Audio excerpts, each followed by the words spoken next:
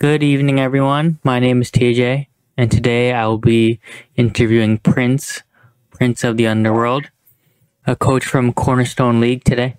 How are you doing? I'm doing all right, TJ. How about you? I'm doing fine. Thank you for checking in.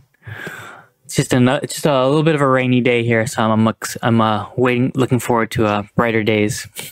Anyways, so we're in second week of playoffs, but unfortunately, you were bounced out a little early. We'll talk about more about that later. But how did you feel about this season of Draftarig? Mainly being the season before I came in as a sub, so I didn't have much flexibility with my team and how it play out. But this time, being able to draft, to really plan out my team, and just being able to play against so many great players, it was amazing. Who do you think was like your best player in your team? I know that you've had a few people that did some work here in different weeks, but who do you think was your best player? My best player, honestly, Strada for me. Or I nicknamed her Dancer. She for me was my best player, always consistent, and even if her performance wasn't great in some games, she always put in some work. So, what was your you want to talk about your draft plan? What was your draft plan going into this? This season, Yeah. I'm gonna be honest, I didn't have a draft plan. I just wanted to get such mods that in other leagues and that I've loved using. So I've loved using Meowscarada, Mega Ampharos, Hisuian Electro. Those are mods for me that are very fun to use during draft that always put into work. As for mods like Live Score, Aegis Flash, Hitmonlee, Fire, for me, those are just mods that, good or bad, I love using. So I know that sometimes during the season we had people like drop or like people had to cancel and forfeit. Were you able to play like all of your matches this season? Yeah, every single match I was able to play. That's good. Do you happen to have like a favorite match that you remember? I want to say Geekfit Toast of the Great. For me, that was one of my favorite matches in a sense where I really needed to win. Mm-hmm. In terms of my playoff hopes is still alive. Yeah. Also a sense where I couldn't just go in with my normal step. Where I had to play out of my mind and prep like crazy just to have a chance of winning. And at the very end, that's what it came up to. So let's talk about that match. Like, what was your game plan in preparing for it? Like, I can see that his team had Turtle and Altaria, I guess Mega Altaria, and then Sceptile. So for me, the main thing that threw my team for a loop was that big turtle. Yeah. Because that turtle is known far and wide to just ruin your day and hurt. And then you add in something like Sceptile, mm-hmm. which is able to shed tail. Mm-hmm. And so if there's a free substitute, if you don't respond accordingly, you're screwed. So for me, my main idea was just try to put as much shit down as possible mm-hmm. to at least stop it. So I had Toxic Spikes, I had Willis, Toxic. I was using a whole bunch of pivots just to slow down his team because my main counter to it in Aegis Flash mm-hmm. was weak to the first power, which Dropagos always runs. Yeah. So yeah. I couldn't just go some normal set. And then you had Mega Altaria, who can sweep. Mm-hmm. After going to Dragon Dance with a combination of Return and Dragon. Yeah, well, like I'm watching like the beginning of the match, and the fact that you were able to just U-turn perfectly pivot, and it didn't even have like any type of recovery item, which I guess proves that it was definitely running like Shed Tail. Did you feel that was a very huge momentum change for you because you're talking about how important it was to prevent Shed Tail? Oh yes, 100%. I am fairly confident if for some reason that if Sceptile was able to get off the Shed Tail, I am very confident I wouldn't have won that game. Because Substitute is such great usefulness. Yeah, agreed. Rapid spin, all that. And once it gets out of control, if you don't have something like Destiny Bond, like die, you lose. I have to say, of the people in your team, I'd say Fabio Mega Ambrose has been like my favorite player to watch and replays. And you've been able to use its agility set pretty well. I know you said it's one of your favorite Pokemon. Is there any particular reason why it's your favorite Pokemon? Is it going back to a certain game you played, or just the design, or anything in particular? Mega Ambrose. I love it because of its design in a sense where it's hilarious. You're adding hair to it, and somehow that makes it a dragon. I always thought it was hilarious. But I've always thought of it as underrated as well, because Dragon electric typing is really good in scenarios where if you can't hit with Dragon Pulse, something will assume that you're alive. And adding in its monstrous special attack, it could rip through teams. Yeah, I agree. The only thing that really is holding its back is its speed. But I've seen that's why you run the agility set, and you've been only using it, and you've been smart to only bring it in scenarios where it can live. But going to talk more about your team, who do you think was was the Pokemon you thought was least valuable? I think one of your Pokemon didn't even get to play. I don't know if that was because it was a late ad or not.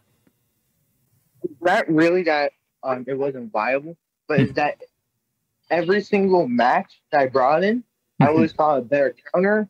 That mon was sadly Tinkaton. Oh, okay. I want to use Tinkaton because that's another mon which I extremely love, in a sense where you have this. It's a great typing of Berry Steel. It's great moves of Knock Off, Ice Hammer, Play Rough, Giga Hammer. It has so many great moves and it's a great utility. However, for me, the fact that I had Aegislash on the team as a better steel type kind of just took it away. And of course, the only time I was able to use it was actually in playoffs because I wanted to give it a chance to defeat a Mega Latios. Oh, okay. Yeah. Oh, that's too bad. I guess that happens, right? Just the matchups just don't really work well for its favor, for you to bring it optimally. But yeah, I think it like you said, it has a lot of great utility in typing. It just, I guess, it just didn't work out for you in your scenarios. Let's talk about now your playoff match. It was a close match. You played, I believe, I'm just trying to remember the team name. You played against ELS, right? Yeah, against ELS. So let's talk about your preparation, going into the match. What do you think was the biggest threat on the roster for that team? So the thing with ELS and Cerise, I had actually faced them week 2. So I was really nervous in the sense where they already know the 6 Pokemon that I use. Yeah. Mainly that. And so in the game prior, Mega Ampharos and Hisuian Electrode caused them a lot of problems. And for me, my biggest problem was batting through their Tauros Blaze, which was running a more defensive Intimidate set. And so while doing that, the only reason I won that game as well was because of a Draco Meteor miss on their Mega Latios. Or Latios. I forgot which one it was. And so in that case, I had to find a way to defeat Mega Latios, I believe, without having to rely on something like RNG. So, of course, my game plan was an AV Tinkaton that would be able to tank, of course, Luster Purge, Draco Meteors, all that, and be able to knock it back with Knockoff and Play Rough. Then I also had, of course, Mega Ampharos and Hisuian Electrode back because it was such a big problem for them. Palafin, because he wasn't able to really do much in the previous game against ELS. Meowscura, because Meowscura is, for some reason, a great pick in any draft league game you go. And what was my final mod? I don't remember what my final mod was. So you had you had Gliscor. And Gliscor because I love that mod and I just want to see it at least defeat one Pokemon. Well, you had a really, like, in the beginning, you had a really good start. It lost, I guess, one of its items in the beginning. But the area of those was funny, but also smart in a sense where I knew it was going to lead. Once I know it was going to be a lead Sticky Weber. I did not expect at all that I was going to carry Knockoff. Oh, yeah. Do you think that Defog was something that you should have had on one of your on Barbara, on Gliscor? Yes and no. In a sense where, yeah, if I was able to have like a 5th move slot, I would immediately put Defog. But with the set of dual Wing Beat, Earthquake, Agility, and Sword Dance, its main job just to stay alive as long as possible with, of course, what was supposed to be toxic or appealing. And just defeat as much as he can, so I'm able to get something like Palafin or Mega Ampharos to come in and finish up the job. I was very surprised that Nidoking was able to like hit Ampharos in like one in like more or less like one hit. I would have thought for sure it would still have been able to live, but considering its special defense. But I guess your thing was EV'd a special way for it to be more like more for a physical attack, right? Because you brought all physical moves. Yeah, because my idea with Mega Ampharos was that I can't really hit more or less Magearna because Magearna loves using Calm Mind sets. And if it's able to get up to a Calm Mind, I wouldn't be able to really hit it back. And another problem was that I had no way of doing super effective damage. So I just the set of Stomping Tantrum, Breaking Swipe, and Thunder Punch. And as a way of, if Zeraora comes out as I'm still in Ampharos, I can Mega Evolve, Stomping Tantrum, Breaking Swipe on Magearna, Stomping Tantrum on that. And so it was a really great counter to a lot of mons that I didn't have much coverage for, and if I was doing a special move for. Yeah, it's a shame that I guess Gigaton would probably have done a good amount of damage against like some Magearna, but like all the other moves had like perfect utility reasons. Do you think so if you could make one change, you know, considering the outcome, what do you think it would be? I feel like not pressing Jet Punch on Palafin on the Nidoking, that really doomed me in a sense where now that I think about it, I could have done a good amount of damage. I would have killed the Nidoking if he would have gone in to sack Magirna. That would be Yeah. great.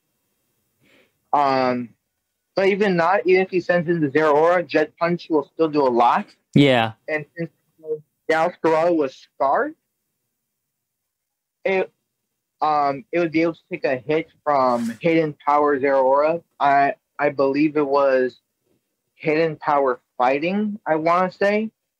Or I'm not. It's either I think it's like ice or fire, because like it was super effective against grass, Masquerade and grass Protean. Oh yeah, but then I would have probably had the chance to kill. Yeah, Zero. I agree. And then Magirna was so low health that I doubt it would have lived unless it was like max HP and max. Yeah, because that's the whole time. No, when you had the Nidoking matchup, I thought for sure you were like you were gonna go for the Jet Punch, like right there. But by the way, I love the Wackaladios nickname on Tinkaton. It's a shame you get to hammer it. So now that you're like out of playoffs, who do you think is the team to beat of the ones remaining? Currently, Runaway Emu, because that's a team that currently hardly anyone has been able to stop. But another one to keep your eye out on for is Strike, in a sense where his team is great and coming down as the 6th seed, barely making it in. He's very much a force to be reckoned with. That with Mon's like Lando team on his team, he can be such a nuance that other teams could come to really underestimate what he can actually do, because his Sun team, I guess, is amazing. Oh, he's got the regular turtle, but then also like Sun team, he's got Lando and then Ogerpon Heartslime, which is a really, really, really strong offensive mon. I saw that you were able to fend it off with Fabio like in another game. And you predicted well against like Frostmoth, and you did a Thunderbolt against it. So to talk more about just the team that Prince mentioned, they have Chio as their S-, Mega Mawile, Alomalolo, which is an extreme, and Tangrowth.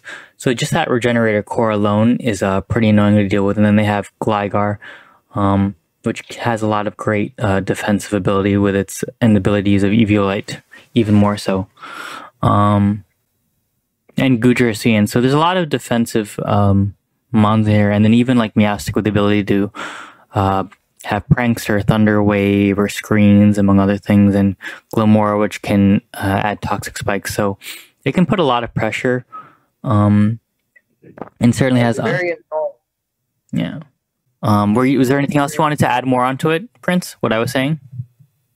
I think as well the player himself just knows how to utilize the team so well in a way where he knows each of their strengths and weaknesses, in a sense where it doesn't matter how good your team is.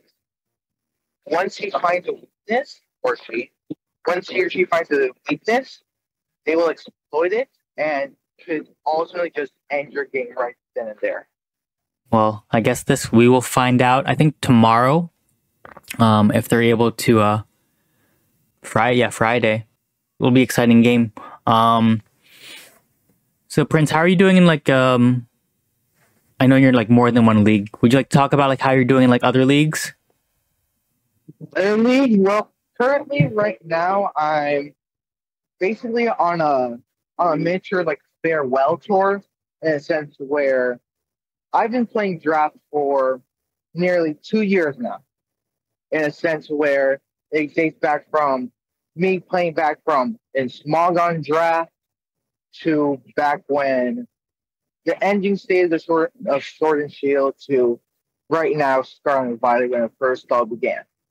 And so I've just been playing. However, I do feel like it's time for me to at least take a step back from actually playing a whole bunch of different draft leagues because I still want to be able to still love the game, but I feel like if I continue on playing, I will just fall in love for it.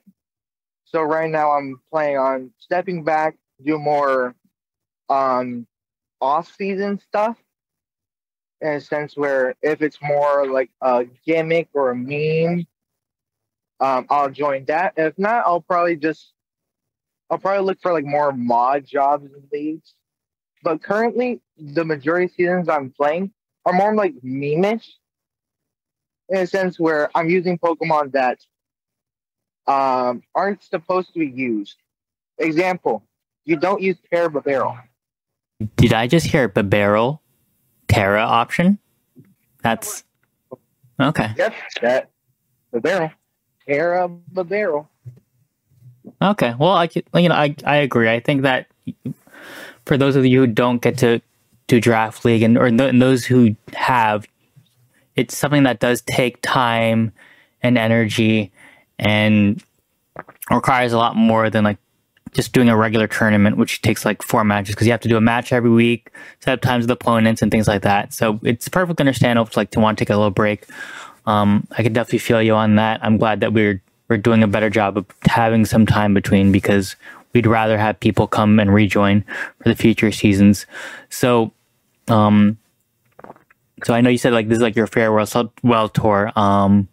Or does this mean that you're going to retire the team name that you're using now and then start new whenever you feel like jumping back into again? Or are you gonna keep that same team name, Criminal Kirbies? I feel that it's basically as well going to be a farewell to Criminal Kirby's. And when I do eventually come back, it's going to be more of a rebranding, but also still keeping the same part that came with it. Because for me, I love Kirby, and that logo that you see there, I found it on Instagram and decided to take it for myself. Shout out to that person on Instagram. Hope you get your credit. Thank you, Kirbo. For me, like the final, when I do come back, the team is mainly just gonna probably be more of like a legacy team where I'm gonna try to not only add in things new that I'm planning on implementing into like new strategies or new ways I want to play, but as well as just trying to keep the best that so I've had various logo changes. So I wanted to more find a way where I can implement something with all of them, but also include something new. Well, I hope you're able to work out your idea and execute it to the way you like it. So I have like maybe just 2 more questions left, so this way before we wrap up. So how do you feel about your experience here over in a Draftarig? I know that Draft League is something that we try to like make as fun as possible. We introduced like some more streaming events this past season, and we try to keep things friendly but also competitive. So for me, my experience with Draftarig, or as I originally joined, known as Spirit Pillar, for me, that was mainly as well as more in the starting ways of I was looking for more draft leagues to join. Right now, during that time, I had experienced more like a drought where a bunch of leagues had just are in the middle of their season. No one, well, thankfully for those leagues, no one was dropping out. And so I was just sitting there and I was looking at all the matches and I was like, I really want to get on the fun. And so for me, I just started joining draft servers left and right, seeing, okay, what can I find that will make it fun for me, but also where, in a sense, where I'm able to use everything. Because I love that deck form. So, of course, I stumbled upon, of course, right now, Draftarig. And you guys had you guys were looking for someone, I believe it was in the Reggie Rock division. Someone had currently dropped, and you guys were substitute. So I reached out first to Austin. I first reached out to you actually, looking if I was able to become the substitute. You allowed it, and then I just talked to Pi, and then once from that, everything happened. I became known to the server as Prince of Underworld. Yeah, I'm glad you've been able to participate, and I hope you've been having fun. It's cool to see Mega Ampharos Fabio in action. I love that mon, and I think we've played a battle once or twice, not in Draft League, but we've had a fun battle. I think in the Ryder Cup, I think was where we fought too. So is there anything you want to share more about yourself to people who don't really know too much about you? Me personally, I'm mainly just a guy who's mainly out here for the fun of trying out new things, no set style. My motto is basically, in a sense, simple but stupid. And do whatever feels right to you. Use your instinct and just have fun. Because if you're not having fun, there's no point in doing what you do.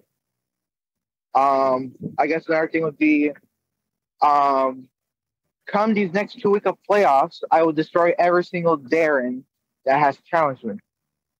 All right, that's a good declaration. I know we have to set up ours. Maybe next week we'll do ours. And I think you started building with the Senda. I think, right? Or Boss Baby, one or the other. You started building. I'm not sure. I've challenged too many people. What? Too many people. I've gone on a rant saying, you just heard me say that I will beat every single. I know. Here. Now YouTube has this in their records. Everyone's gonna clip it. I'm gonna get 6-0'd by a Wormadam by Pi.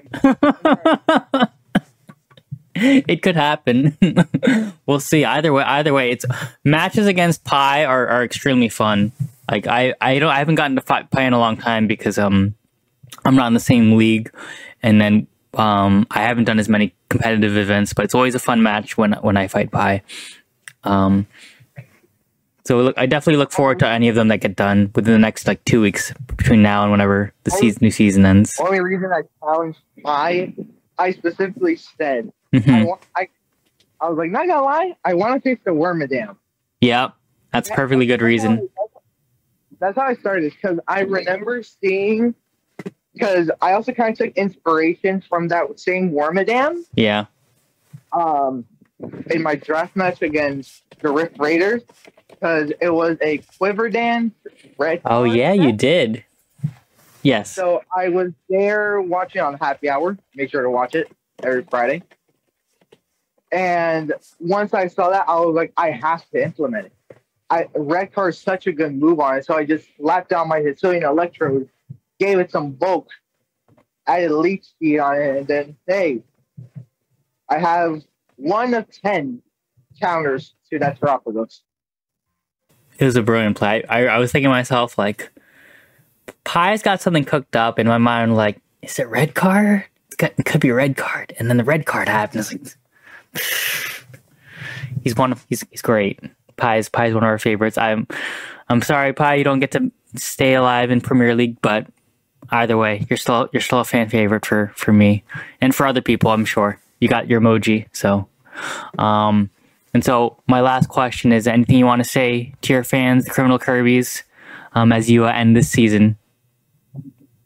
I doubt I have any fans, but just to anyone watching, I hope that if you somehow seen one of my matches, hope that you had fun just seeing me personally just do what I thought seemed best, whether it's good and wrong.